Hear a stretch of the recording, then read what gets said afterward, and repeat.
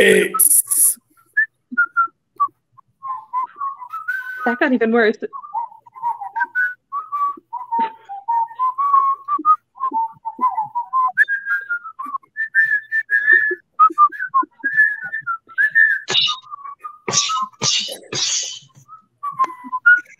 It's the BritTrack virtual panel behind the circus, the history of Monty Python. You may think that we are actually doing skits, but no, we were actually trying to do the music. But I suck at that. Trying. So welcome, everyone. My name is Robin the Hat. I am the assistant director of the BritTrack.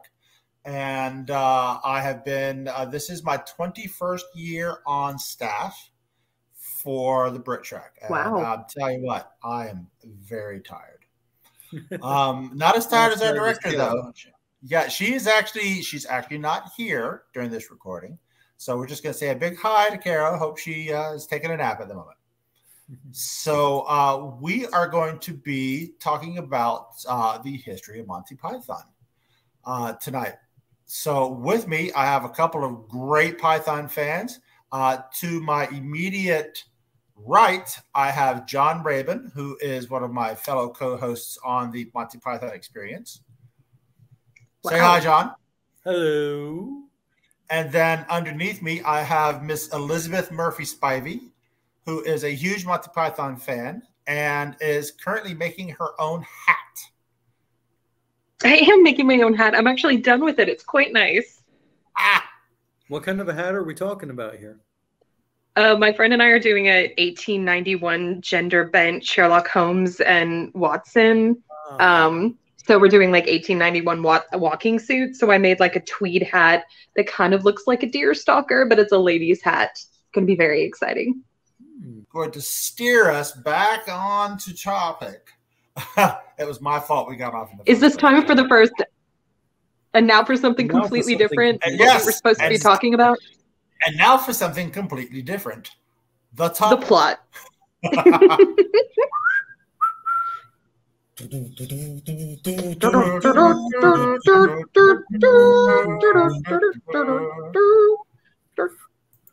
All right. Oh, silly, you're all too silly. Yes. It's a man's life in BritTrack. It's a dog's man's life in the BritTrack. All right. So we're going to start off by just talking about the members of Monty Python. I guess we could start off talking about John Cleese. Anyone want to start the conversation going? Well, it's John is almost one of those people that you would think was destined for some kind of life where he was known. Just his height alone, especially in Britain in the 1960s, he was the least of the Pythons who was able to just kind of obscurely walk the streets. And it almost never happened in the sense that he was really like, before he fell into, I think it was like Cambridge footlights and whatnot, was going to become a solicitor. Mm-hmm. And just through and I think he would have been just as good at that. Like he would have blended right into that too. Like I think do you know what I'm saying? Yes. He would have I'm completely convinced he would have been successful at that as well. He actually got a law degree, didn't he? Yes. I think so. And just did not, like, he was supposed to join some firm that represented the Bank of England and decided after university they wanted to go into comedy instead. And basically they told him, like, well, he didn't tell them he was going into entertainment. He told them he was going to work for the BBC. Because that was a little more respectable. And it was him and Chapman, right? Yeah, I want to say so, yes. Because they'd been long-time friends and collaborators. And Chapman was himself going to be a doctor before he went into entertainment. I forgot about that. That's right. Mm-hmm. All right. Well, I think that segues us brilliantly to Graham Chapman. Yes. Yes. Who is unfortunately not with us anymore. He was the first Python to die. Mm-hmm. But it was very sad. He was also one of the weirdest, I think, because you just had that demented sense of humor. Whenever you saw one of his skits that he wrote, it was, you just knew that you weren't going to be able to figure out how it was going to end. It is one of those situations where, you know, you can see the influence of John on him. It kind of bringing him back down to earth a little bit. Like I liken Graham's thinking and humor a lot to Noel Fielding, in sense of, if you don't have somebody to balance him out, it kind of gets almost nonsensical. Yeah. Mm-hmm. That's true. Well, a lot of their early stuff, like At Last the 1948 show, and oh my God, what's that other one I'm thinking of? The Frost Report. Yes, the Frost Report, especially. Yeah, those were the two big shows that they worked on before starting Python. Elizabeth, talk about another of our esteemed Pythons. Do you know I have a very soft spot in my heart for Michael Palin? Doesn't everyone? I do. There's just something so gentle about him. Do you know what I'm saying? Like foul-mouthed but gentle at the same time. Yes. You know, I He's a have a friend that type, you, I like, guess, you but think he's all nice and polite and everything, and he is, but he's also got that demented side. And I think that plays in his comedy too, because often he's like this, you know, well, I mean, I guess they all played women, but you know, he would bring this softer side and then he would just kind of let it rip. I'm trying to think of a good example, but yeah, Maybe no, the, so I the barber. Yes, exactly. Cutting. Yeah. Yep.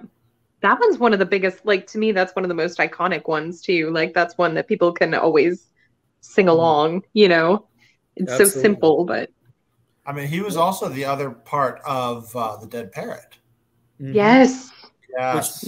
One of the things I loved about that was it was based on, or at least this was an interview with John Cleese he was talking about, was that they based Michael's character on a used car salesman who sold Michael cars. And like Michael would call up like, oh, it's the gearbox is a bit sticky. Oh, you know, it's a sign of a quality car, you know, gearbox is a quality car. So just kind of that slimy sort of you know, underhanded business person. The full prefix, mate. Beautiful paint job. It's not a matter of the paint job. If I may, I wanted to talk about like Terry Gilliam. Oh yes. Yeah, because you know you've got the other, you know, 5 members who all like are British, went to Oxbridge, you know, very proper middle class sort of lives, and then you've got Terry, Minnesota born, off the wall, artsy guy who it seemed like, I think more than the others, just seemed like he kind of stumbled into it. It's like Mad Magazine. Yeah. You know. Yeah. Well, I mean, literally, I guess. Magazine when he was younger. And then just, you know, decided he wanted to get more into television and met somebody who introduced him to everyone else, and, you know, history was born. It was his animations that really brought together their disparate skits into one kind of stream of consciousness show. Because it always took us from one scene to another through the most mind-bending and circuitous routes. Yeah, and they decided that they never wanted to do just the punchline sort of humor of previous shows in comedy, and it just because the punchline was never as funny. Yeah. Mm-hmm. He could cover a lot of ground plot-wise too with his animations. Like I would argue that Holy Grail is one that like everybody's seen, whether you're a Monty Python fan or no. Yep. And I feel like so much like his animations were so iconic to people who don't really know that much about the group in general. And it was like for this long movie, he could cover a ton of plot just by being like, and then they ate the minstrels, and it's like, okay, great, moving on. Do you know what I'm saying? Like, yeah. He did so much for the group, but it was in a way that you just kind of take for granted because his animations are so intrinsic to just the whole experience. It's brilliant as far as I'm concerned. And even like in the series proper, he had longer memorable cartoons instead of just things that tied the scenes together. Like if you remember the story about the prince and the spot, where it's like, oh, the prince gets a spot, turns out to be cancer, but then the cancer takes on a life of its own. Like, why are we laughing at cancer? But he made it funny. Yeah, it becomes the protagonist of the rest of that story. He was good on screen too, Yeah. Mm-hmm. Like that worked too. Like he's doing all this brilliant stuff, and like there he is, like front and center too, playing all these characters. Like it's pretty brilliant. Yeah. Now that we're talking about it, I'm thinking more about it, and I'm really impressed. I feel like it took a while because I remember like watching like the early seasons, and he just shows up as the knight with the chicken. Yeah. Or he's a background character. He has no lines or anything, but over time he becomes more of a performer when that really wasn't his background to start. Especially when Cleese started getting tired of being part of Python near the end there. Yeah. Mm-hmm. Well, we have two Pythons we haven't talked anything about. One of them is Terry Jones, the other director of the group. He directed Life of Brian and Holy Grail and Meaning of Life. Mm-hmm. That's right. And yeah, and he his skit style was more of the pastoral, panning across and coming across someone strangling someone else in the middle of a beautiful field next to a running stream. Yeah. And with him, you also get the characters that are, I think, almost the most outlandish. Just whether it's the nude organist. I think he played a pepper pot more than anybody else on the show. Mr. Creosote. Yes. Oh my God. Oh. Just contributes. Oh, I can't eat another bite. Please, it's wafer thin. Wafer thin. I'm strong. All right. Get the bucket. It's I mean, I remember I was rewatching the True Monty Python the Truth documentary, and they show him he's almost giving like an economics report, but he's stripping. That was amazing. Yes, that was amazing. On his nipples, and he's flinging them around. So exports this year are going to increase. And then last but not least, we have Eric Idle, the musician of the group, who wrote so many classic songs. Oh my gosh. Okay, I really enjoyed the Monty Python the Truth miniseries that you're talking about. Oh, sorry. Yes. I've got a little lag, so I did not mean to cut you off. That documentary was absolutely amazing. And one of the best parts to me was kind of like the background of the music and how he would sometimes just pull something together. He'd go home and start strumming some chords and then just like come back with like every sperm is sacred or something like that. It's brilliant. Or always look on the bright side of life. Yeah, it's That's the one. Yeah. Yeah, I mean the Universe song. Oh yes. He's talking about they basically wrote the Philosopher's Song just because he liked all the names and thought they lended themselves to music. So they all got drunk and he wrote a song. I mean, Yep. all the philosophers. That was amazing. And what I love about that too is that now that like Spamalot is and heavily performed, it's like all of these things that he wrote, you know, just on the fly on his guitar, like they're now like things that, you know, what, like it's mainstream, it's Broadway, Right. it's musical theater, it's people auditioning for musicals with songs that he wrote for an episode of something, you know. I love that. And it's not like even like stuff from way back when, but it's the newer stuff. It's it is, you know, the Spamalot. It's oh shoot, I can't remember the name of the one they did about Life of Brian. Not the Messiah. That's it. Oh yeah, Not the Messiah. Yes. Yes.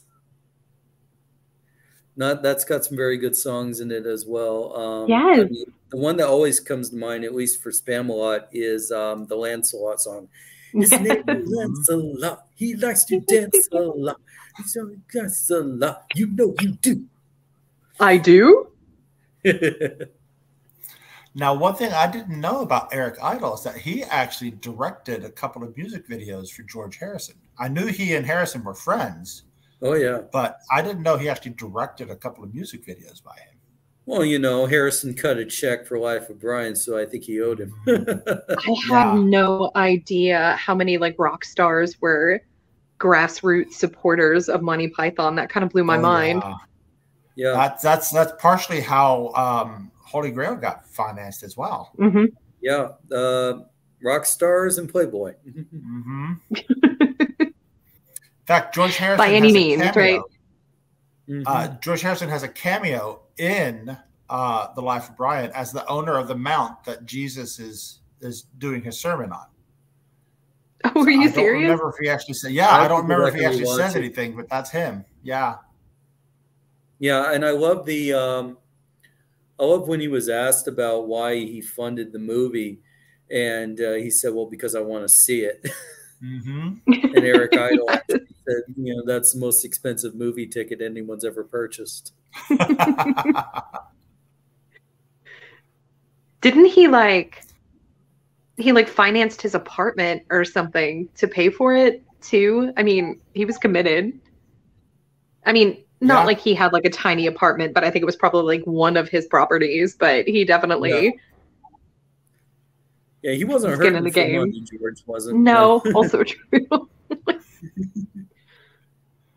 But still, thank you for your service, sir. Yes. Much appreciated. And, you know, speaking of Beatles who were fans, I mean, they did say in the documentary that Paul McCartney would actually stop recording and make everyone watch the show when it came on. That's awesome. I loved that. I also loved that Elvis was apparently a super fan.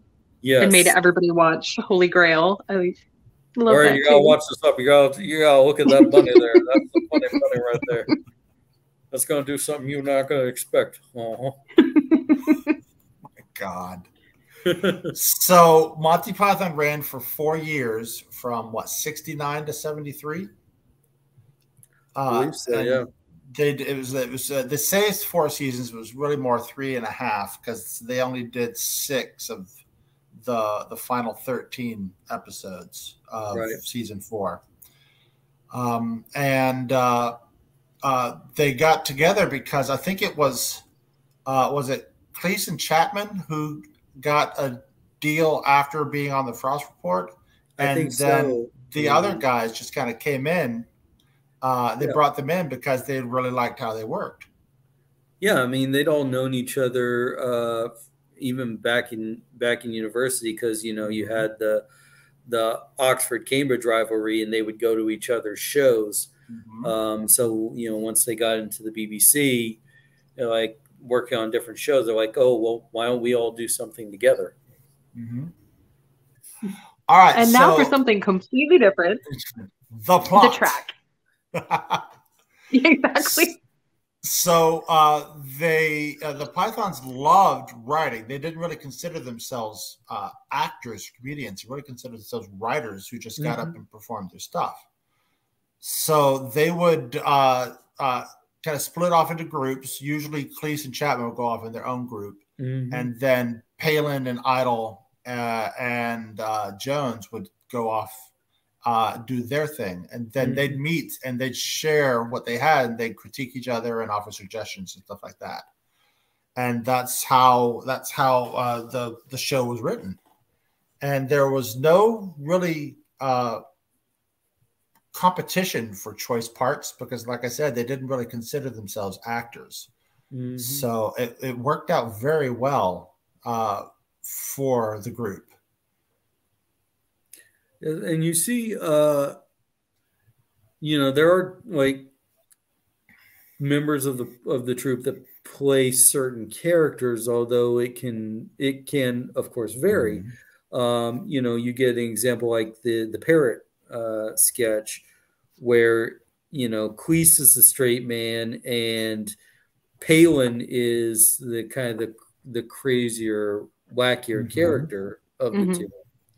And then you get to the fish license and it swaps. It's like, I'd like to buy a license for my pet fish, Eric. My pet fish. You got a pet fish named Eric.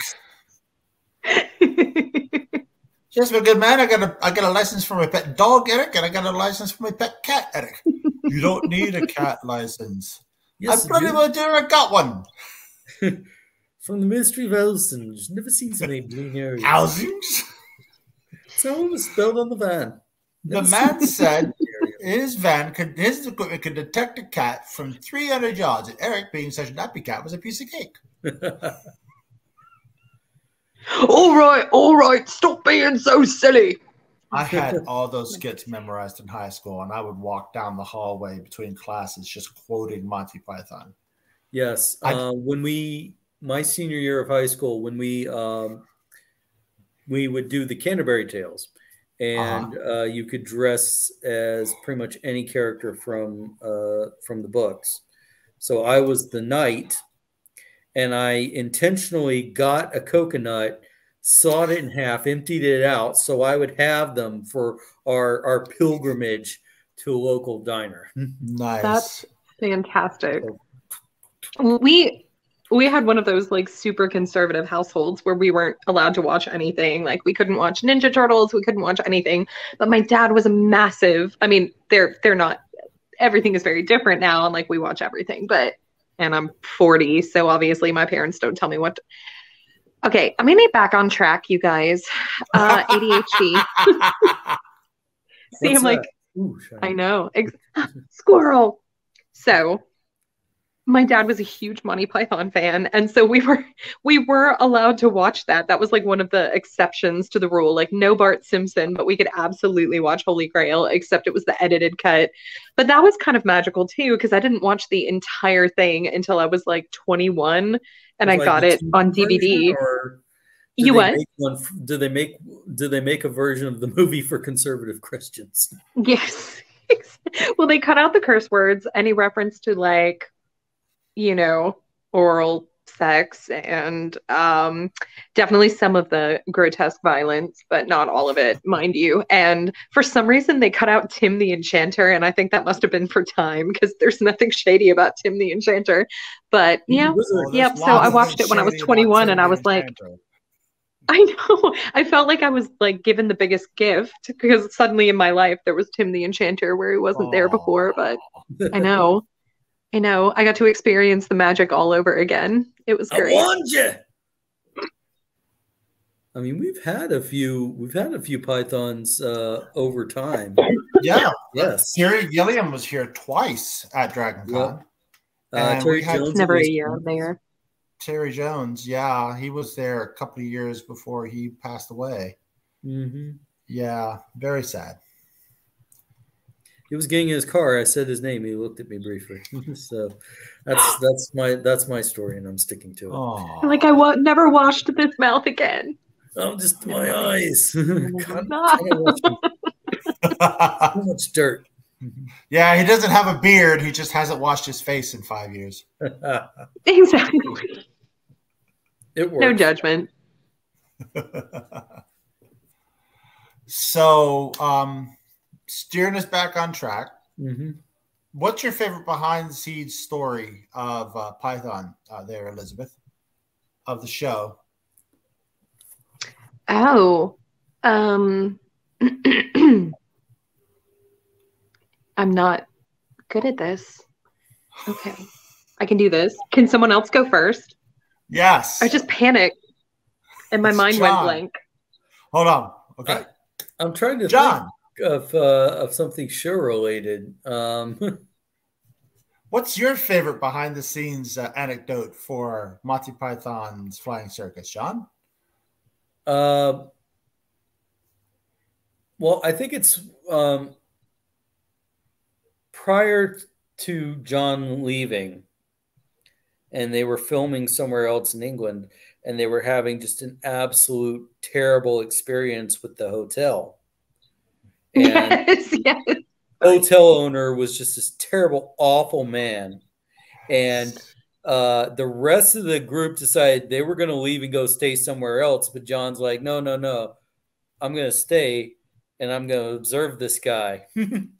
And then that's pretty much how Faulty Towers was born. That's brilliant.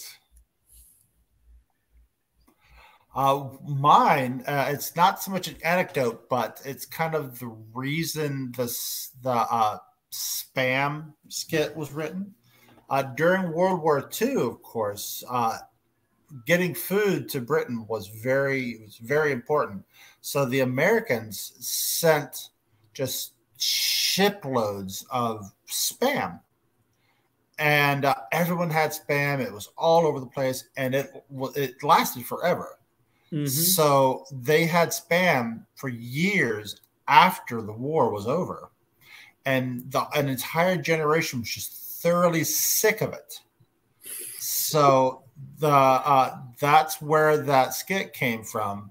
Everything on the menu is spam, because at one point it was pretty much true that spam was the only thing on the menu. If you wanted meat, you had spam. And I think it's particularly interesting. It's because of that skit that we call junk email spam. Are you serious? Yeah. Spam email. I'm glad I know that now. If you went to Spamalot, they had the exclusive spam tin, with spam in it. Obviously, it was like a honey glazed spam flavor, and I don't think I opened that for about 2 years before. Did you actually open it? Eventually, yeah. Okay. How was it? I thought it was pretty good, but I like spam generally. Like, I don't think it's that bad. But then again, I'll eat just about any manner of disgusting potted meats, or from that to haggis. So it doesn't bother me, and I always like, because there's this one grocery store here that stocks a whole bunch of different flavors of it, and I'll go there every once in a while and get some. That was really interesting, John. Oh. So, Elizabeth, what is your anecdote that you have for behind the scenes? Okay. I just watched the Netflix documentary, and it was delightful. I think anybody watching this who wants to learn more, I mean, even if you don't want to, it's just fun to watch. It's really entertaining, and they're all so engaging, and they're all so different. Like, it's really nice to get even more of a read on their personalities. But after apparently, Life of Brian, when it came out, there was quite a lot of controversy, which remains to this day. I didn't watch it for the first time until I was in my 20s too. But apparently there was this one evening where I think it was John Cleese and maybe like Michael Palin went for like a live, basically theological and sociological debate with some like high-ranking clergy members. And like they did the thing, frankly. Like, they had wonderful things to say, having been raised in a religious environment, and having heard that Life of Brian was about as catastrophically, like, you know, you can watch this, but you'll get struck down by lightning. When I finally did get around to watching it, I was like, this has some good things to say. And it was interesting watching that documentary because they felt that way too. They were like, hey, we actually like read the Bible and then we translated some of it into this film.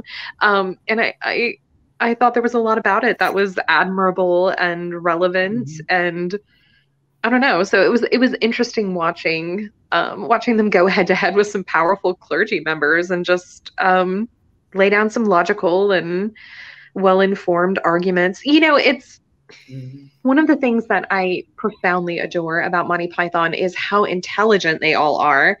Like, you can learn so much just watching these crazy skits they do. You can learn about philosophers. You mentioned we were talking about the philosopher sketch earlier, them getting drunk, but then there was also like the soccer game. Do you guys remember the philosopher's soccer game? It was so freaking brilliant. But if you're actually listening, like, there's so much about it that it's so good. But like, I think,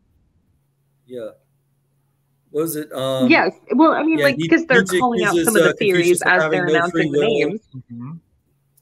Oh, yeah. Exactly. Yeah, Nietzsche accuses so, I mean, I think Confucius of having no free will. Confucius, he says, name, go, and book. Exactly. So, I mean, there's so much about it that, I mean, it's so brilliant. And like, you can read how smart they were when you watch it. And I love moments like that when they're more than just like these men who dress in dresses and like, you know, whack parrots on a counter. Like, they are brilliant, well-read men. Yes. They took the time to research this. I love how they, you know, they were talking about like they read the Dead Sea Scrolls, they read the Bible, like they did a lot of work to make this thing accurate, and then they sat down and argued it. I love it. The thing about Life of Brian is that it doesn't really make fun of Jesus. Not at all. They actually treat him with very respectfully throughout. It actually makes fun of the people who follow ideas blindly, because you know, you got this guy Brian. He's not the Messiah. He says it throughout the entire movie, yet people insist he is, and they do whatever he says. He takes a similar journey to Jesus, but in the few scenes that Jesus is in the movie, he's doing what they said he did in the Bible. You know, it's treated very respectfully. Yeah. So and it's brilliant the way they're lampooning not Jesus, but the people who use his teachings to make excuses for anything. But aren't those the people who had the biggest backlash against the film? You know, like, methinks the lady doth protest too much. Well, when you turn a mirror on them, they don't really like the look of their own reflection. Yeah. I mean, at the risk of diverging again, I mean, look at Dogma by Kevin Smith. You know, that's the best film ever. It takes what's written in the Bible and interprets it literally, and you know, he got so much grief over that. But and he joined the protests and got interviewed by news. Yes. I actually showed it to some friends of mine that I'm like involved with through like a church organization. And we got to the end and one was like, actually that ending was a little bit too positive for me. Like, these people were they were acknowledging that Dogma had a kinder view of God than actually like often religious films can, you know. I love it. But God was played by Alanis Morissette, so womp womp, you know. How ironic. But that's one of my favorite bits. When she does I really think. And just like scampers away. Like, yes. Beep. That was so cute.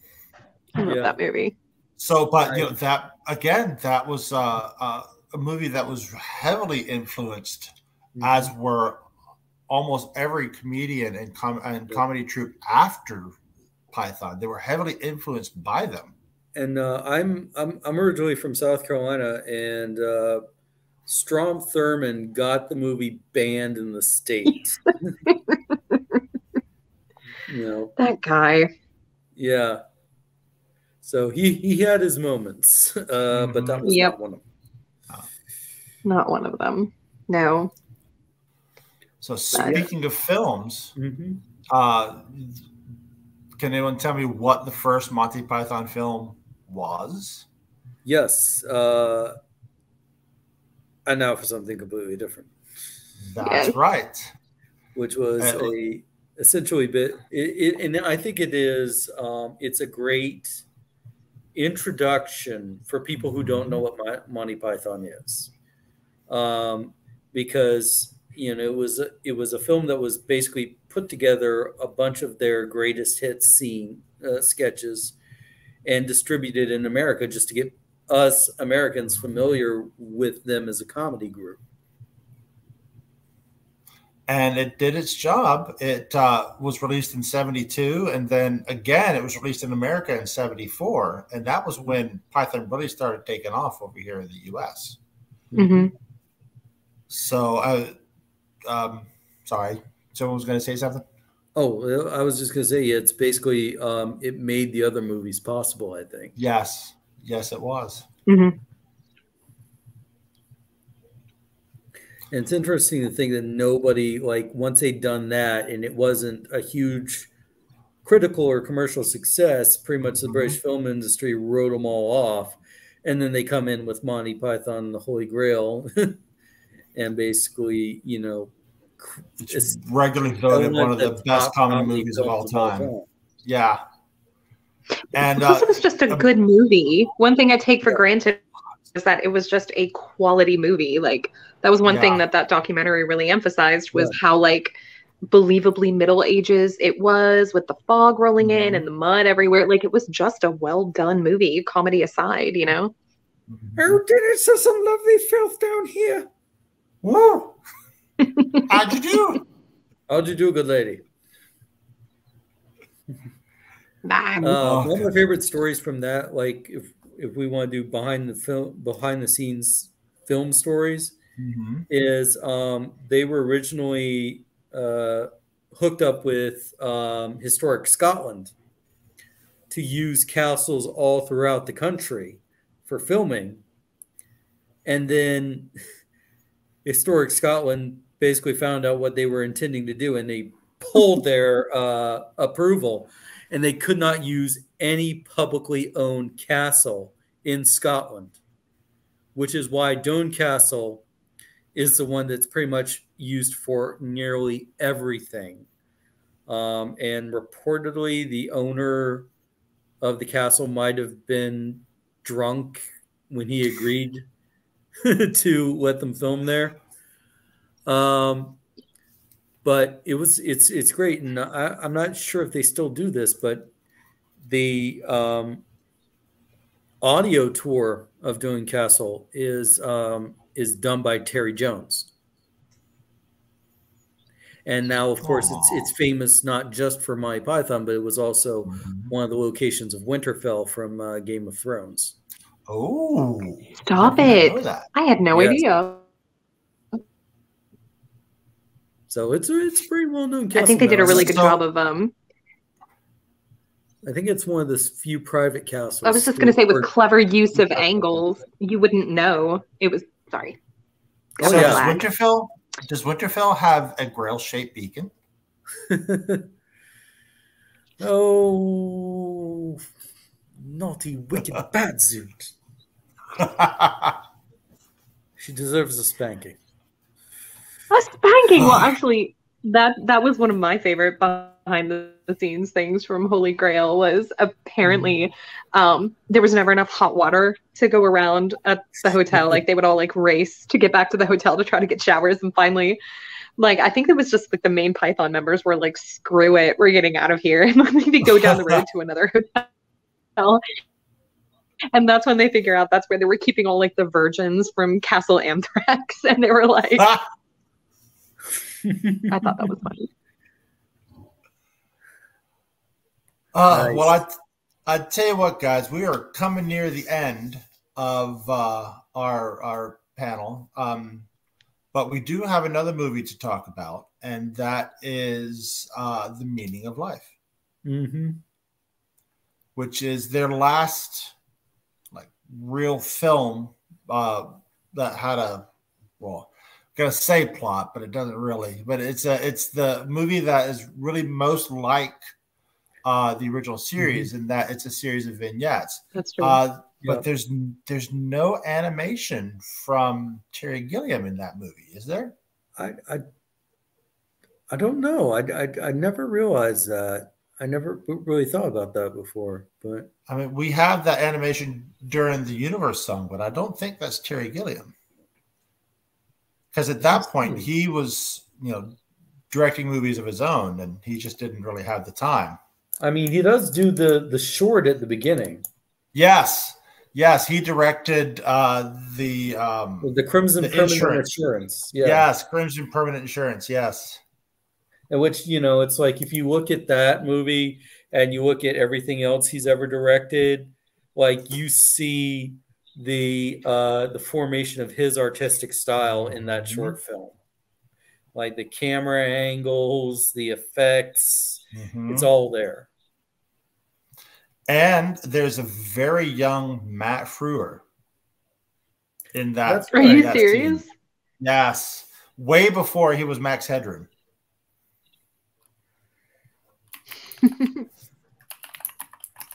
He's the one, I think he has the sword, and he throws it down and he cusses and he jumps out the window. Let's see. Sorry, my phone keeps lagging. Okay, so I love the Every Sperm is Sacred song. Like, I love how it's such a Oliver children musical experience. And it's that is not a song you should be singing out in public. I learned That's one of my favorite Monty Python songs. That was I think when we used to sing in high school to the chagrin of one of our teachers. Who was she was the cool teacher, but she still kind of give us the side eye, like you shouldn't do that here. She get quite irate. Well, a little irate, maybe not quite irate. I think I did more stuff to make her irate just for lulls. Plus, you can't argue that every sperm is sacred, so she couldn't really, shoot that down. They go, and all the kids go dancing down the road off so cute. Medical experimentation. More than the song, I love the father having to come in and give the bad news to his kids. Like, well, listen to Job at the mill. You know what that means? We'll have to sell you all to scientific experimentation. Oh, no. We knew the steak would come. But it's done like a. That means I could put one of these on my a 1960s spectacular film, Yes, but it's such a good riff on Catholicism versus Protestantism as well, because you've got the guy who's like, oh yes, I could wear a condom and have sex whenever I wanted, and his wife, played by Graham's like, that sounds great. It's like, but I'm not going to do it. I might have the freedom to have sex more, but I'm not going to do it because I'm a Protestant. And the last skit with Death, that's a particular favorite of mine too. And not just because Simon Jones of Hitchhiker's Guide to the Galaxy fame is one of the characters. Now, remind me, which one was he in Hitchhikers? He was Arthur Dent. Oh, yes. Yes. I thought so. I wasn't sure. He was Arthur in the original radio show and in the television series. Yeah, it's been a while since I've seen the television series. It is on. Okay, remind me of the author who wrote Hitchhiker's Guide to the Galaxy. Somebody help me out here. Douglas Adams. Okay. Douglas Adams actually made a computer game in the 90s. Did you guys ever play it, Starship Titanic? No. It was freaking brilliant. It was so good. It was too hard for me because I was young, I think it was like mid to late 90s, but it was almost entirely voiced by Pythons. Like all of the characters were like John Cleese, and I mean, it was And everybody. So I love that. There was a book based off of that video game that was written by Terry Jones. Oh, it was such a good game, but it was too hard for me. All right. But I played it anyway because I loved hearing John Cleese be a parrot, you know? Like a space parrot. So before we run out of too much time, I'm curious what everybody's favorite post-Python work is. Oh, it's got to be A Fish Called Wanda for me.